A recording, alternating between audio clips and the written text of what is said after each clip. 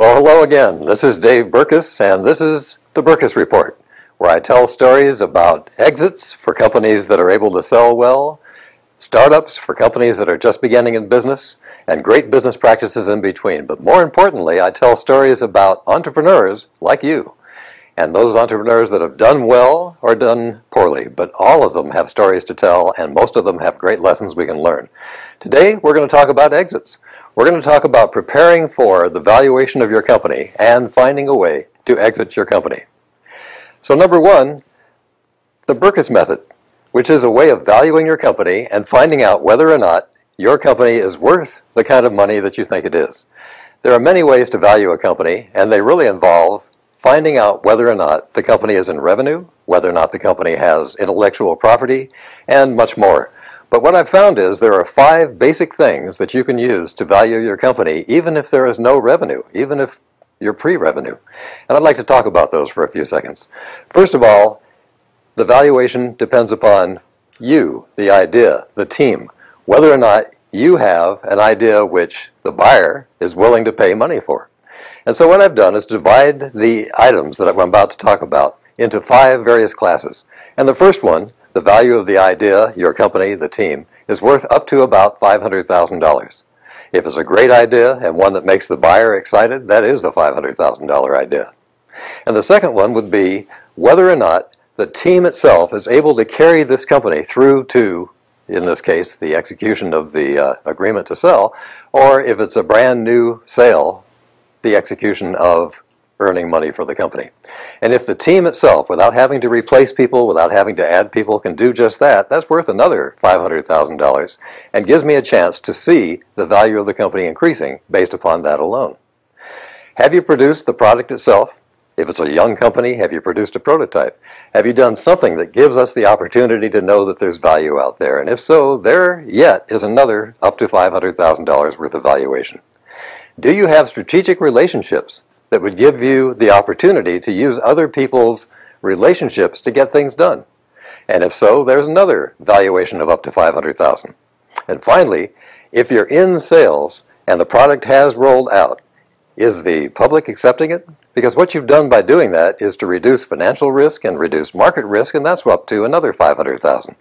So for very small businesses, the value can be almost nothing, up to about $2.5 million.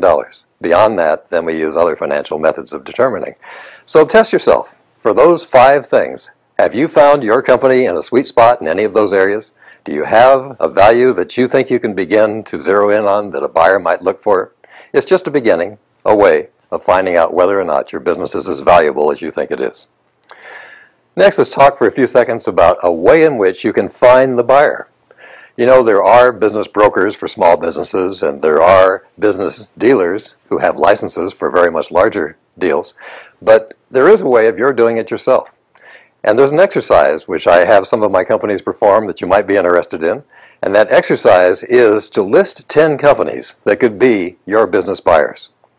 So if you make a spreadsheet, if you make a list on a piece of paper, think of 4 columns and up to 10 rows. And each column would have value. The first would be the name of one of those companies, up to 10, that could buy your company. And the second would be what it is that they would want if they had perfect knowledge of what your company did. We'll call that your core competency. And the third is what you or your company would want from that buyer. And you think about that for a second. It's not the money and the purchase. Of course, that's part of the deal. It is what you would want from that buyer if your company could succeed more as a part of that buyer's enterprise. And fourth, finally, what's the likelihood of this happening? 0 means it isn't, 10 means it will, and somewhere in between. If you go back to column number 2, what you're going to find is that more than 40% of the companies, as you try and get inside their heads, will want the same thing from you as each of the others. The thing that's important about that is, many times I've discovered that is not what you think is the most important thing your company produces. It may turn out to be your intellectual property where you think it's the product. It may turn out to be you and the people where you think it's the product. It's a great exercise. It's one you should all perform, and it's one that makes a lot of sense to do. So finally, let's talk just about the kind of business buyers there are. There are 3 kinds of business buyers. The first is the financial buyer that runs the numbers and decides how much your business is worth based upon how much that business will generate over time. That isn't your best buyer because that's not the one where the most money will come. The second is the strategic buyer, the one who can integrate your business with his or her business and make the two worth more than each alone. That is worth a premium, and therefore it is worth extra money. The third is the one that I found is the one you go for and rarely find, and that is the buyer who is emotional. And I had that happen with a business that I sold once, and the emotional buyer found, and I found, that there was something that I didn't know about when I made the sale, but found about afterwards. And it taught me a lot. What I found was the emotional buyer was about to have the first announcement ever of a reduction of revenue. It was a public company. And our company had enough revenue to cover that reduction, as well as help move that company from a hardware-based company into a software-based company.